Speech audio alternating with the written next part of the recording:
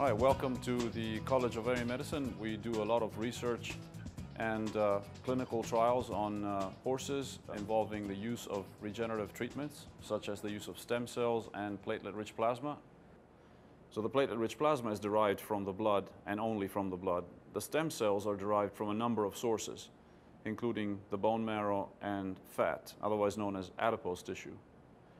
Commonly here at the University of Georgia, we use the bone marrow because we have developed the techniques to verify that the stem cells that we have obtained from the bone marrow are actually effective in treating these injuries.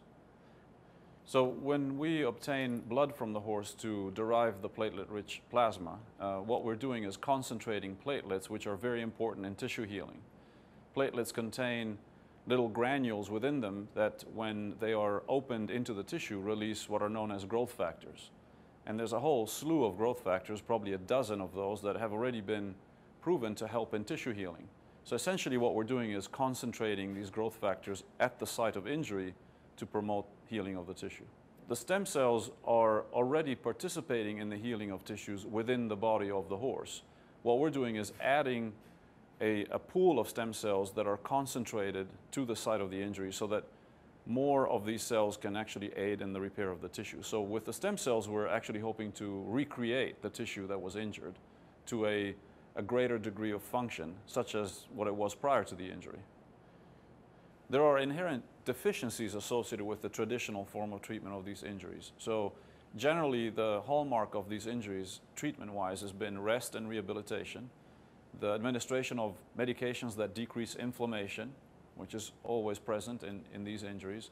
So basically the treatment is largely what's called symptomatic. So they address the symptom of the injury, but they don't actually address the injured tissue in itself.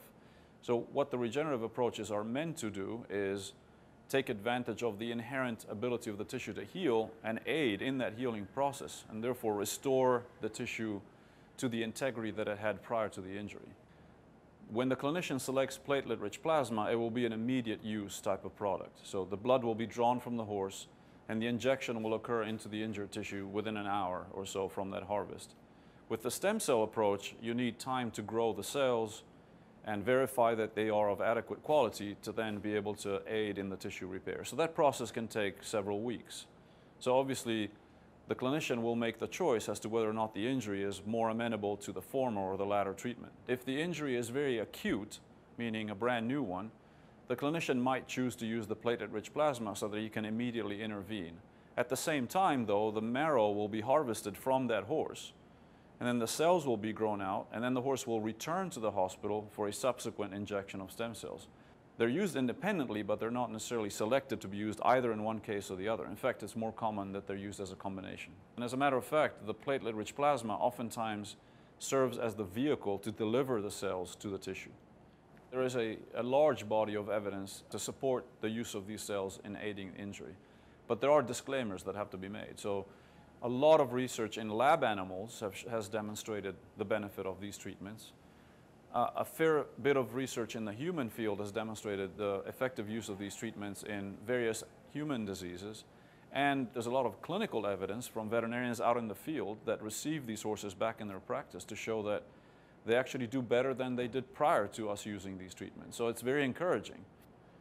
This is the only treatment really that gives us the hope of restoring the tissue to near its original status, as opposed to other treatments that, as we already said, were just treating the symptoms and hoping that the horse would then heal these injuries on his own. So I think that in that light, I think they are extremely helpful.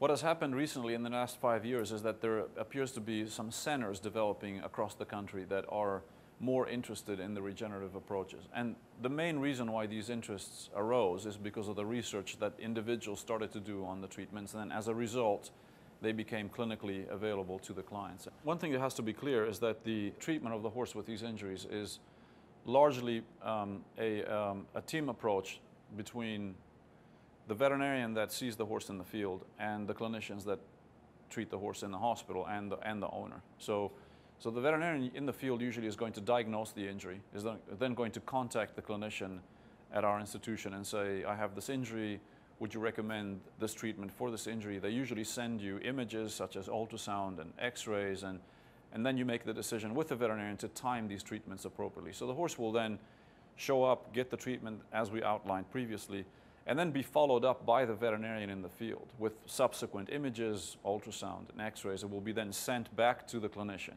for evaluation, and then recommendations about further treatments and rehabilitation will be made based on that relationship. The follow-up can happen both at the institution and with the veterinarian in the field.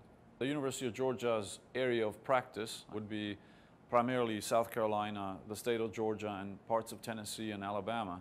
But there's no reason why horses cannot be shipped from further than that. In fact, that happens fairly regularly. Horses nowadays travel a lot, for example, between the Northeast to Florida for the various show circuits that happen depending on the time of the year. And so oftentimes they will stop by to receive a number of treatments, including this one. Probably the most important questions would be, where are the cells going to be harvested from? What kind of screening processes are you doing to ensure that the cells are of good quality, that they're not contaminated? Have they been screened to demonstrate that they're actually mesenchymal stem cells? Because there's a lot of other cells in bone marrow and in fat. Other things that, how many cases have you done so far? That would be a question that you and I would ask if we're going to get any type of surgery from a human orthopedic surgeon. We'd ask, well, how many knees have you reconstructed? Well, asking those questions puts people on the spot, but would be a valuable way of investigating whether they know what they're doing or not. And for the most part, at some of these institutions like ours, there are individuals that are very well prepared to answer some questions, and just contacting people like myself or others is going to be really useful, whether there is an injury or not that needs to be treated.